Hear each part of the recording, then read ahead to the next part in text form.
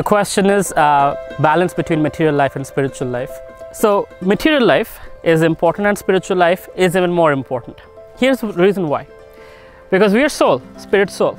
When the soul leaves the body is dead. That body is always dead, right? But the soul is what keeps it alive. Now, if you don't take care of the body, then the body becomes unusable.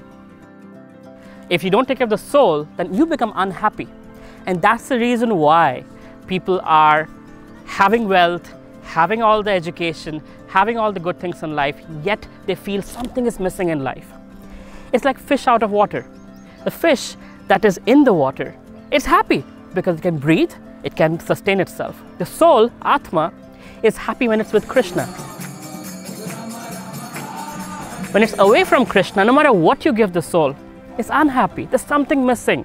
You have all the good things, you have the luxuries, you have the soft and cushy life, but something is missing. You're not happy. There's always a little pain. There's always a little feeling of incompleteness. And that's why spiritual life is important. But it is not enough to just focus on spiritual life. We need to take care of the body. That means we have to eat right, we have to exercise, we have to earn well, we have to have social status. Any human being needs to have the mind, body and soul completely nourished to be fully satisfied and happy. And that requires for ourselves to give food where it's necessary. Food for the soul is spirituality, spiritual wisdom.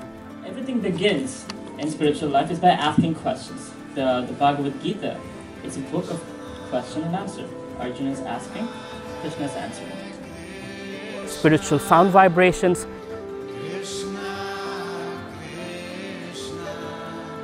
meditation, spiritual food, prasadam, etc. Food for the mind, love and being loved. Sweet words, appreciation, achievement, sense of satisfaction and pride. Food for the body, of course, it's food, right? It's cleanliness, it's medicines, vitamins, etc. Exercise, right? Using the body. Krishna says in Bhagavad Gita, Jantra Rudhani Maya. That means this is actually a jantra. That means it's a machine, and a machine needs to be oiled, a machine needs to be taken care of. So the body needs to be taken care of as well. So we feed the body, we feed the mind, and we feed the soul, and we can have a complete, wholesome life.